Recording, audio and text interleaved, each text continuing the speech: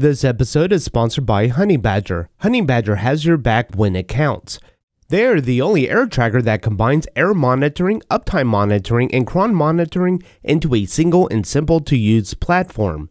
Their mission is to attain production and make you a better, more productive developer.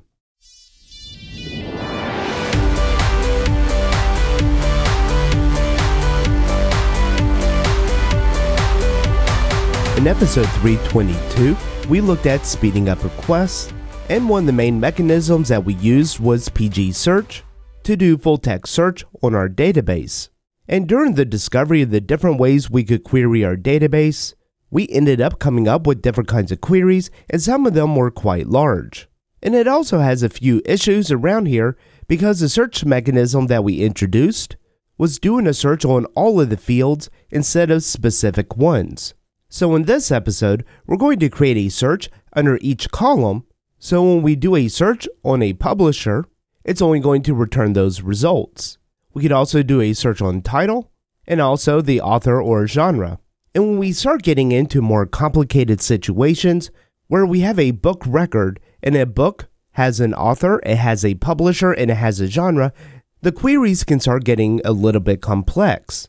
So in this episode, we're going to look at adding in the scenic gem, which can be used to create SQL views or materialized views, which essentially is combining multiple tables or calculations into a single table.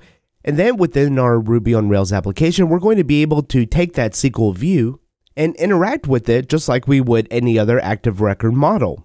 And essentially, we're going to do something like this, where we have our books table with the title, author ID, publisher ID, and genre ID.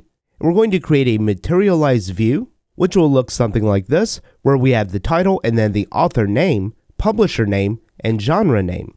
And by doing this, we're not going to be speeding up the queries, but we are going to be making it easier to work with. And this can be extremely helpful in situations where we have very complex reports that we need to generate, and there's a lot of logic that goes into them. So instead of having it all within our code, we can create these views within our database to contain that logic, and then we can just query this view just like we would an active record model. And did you know that you can go to railsstore.com to get your own Ruby on Rails t-shirt or your Drift in Ruby t-shirt? To watch this full episode and more videos, visit driftinruby.com and subscribe to the Pro membership.